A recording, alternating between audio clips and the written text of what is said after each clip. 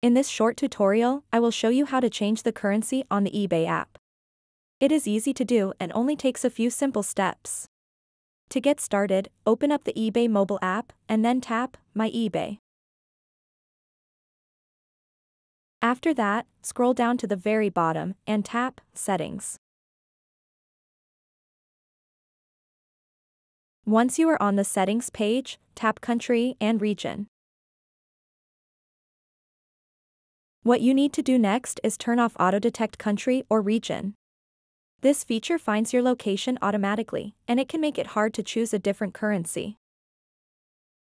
After that, you can manually select a country from the list of available countries. This is important because changing your country will also change the currency used in the app. Simply scroll through the list until you find the country you want to use.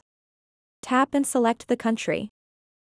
Once you've selected a country, eBay will update your account and show prices in that country's currency. That's all there is to it. Now you can easily shop using your preferred currency on eBay. So that wraps up this tutorial. If you have any questions about this whole process, please let me know in the comments section below. And if this video helped you out, please give it a big thumbs up and subscribe to this channel for more tutorial videos like this one. Thank you so much for watching and have a good day.